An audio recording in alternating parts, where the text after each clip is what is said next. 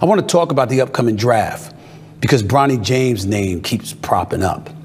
That would happen to be the son of LeBron James, who's been medically cleared by the NBA's fitness to play panel. James is now expected to remain in the 2024 NBA draft, but he still maintains his college eligibility.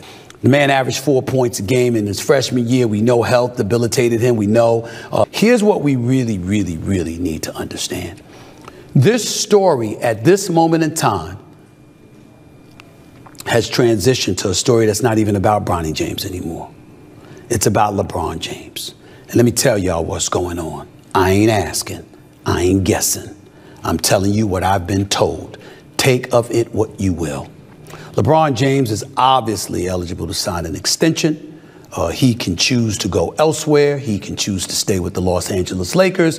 And the reports are that he's looking for a 3-year contract extension. Fair enough. The Lakers have a second-round pick. I think it's 55. You can't justify taking Bronny James with the 17th overall pick in the first round. There's no way in hell they could pull that off. Lakers pull that off, they'll get crucified. And any vitriol that's received, LeBron James has brought that on because he's been so public about wanting to play with his son, which caused this whole brouhaha. Not realizing, because I know he didn't do it intentionally, but really not realizing the shrapnel of criticism that would bring down upon his son if he ends up getting drafted when so many people don't believe he deserves to be drafted. But here's a news flash, what I've also heard. Bronny James might not make it to the Lakers' second-round pick because of a team like the Dallas Mavericks could position themselves to get him in the second round. They'll take him because LeBron said he wants to go where his son goes.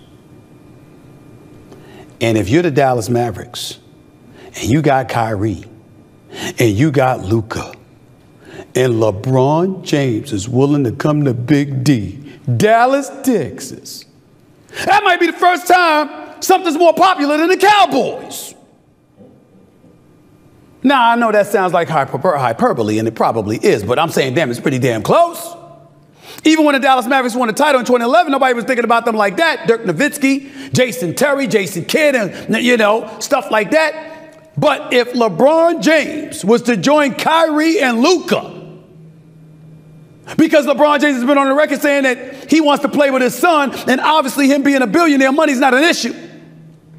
Especially when him and this team talking to folks in Saudi Arabia to ultimately partner up with him so he can ultimately own an NBA team down the line. Money ain't an issue for LeBron James. Playing with his son is something he said was. And because that's known and that's understood, who knows what that could end up being. So you got the Lakers and the Dallas Mavs in the mix when it comes to Bronny James. The irony of all of this is so many people have questioned Bronny James and his capabilities at this juncture in his career. We ain't talking about the other son, Bryce, who's younger, who no one ever mentions. But I'm hearing this kid is the one that's got big time skills with tremendous promise. I'm just letting y'all know what I'm hearing. Dallas Mavericks. Position yourself. Get the second round pick that gets you Bronny James so LeBron James can come to Dallas.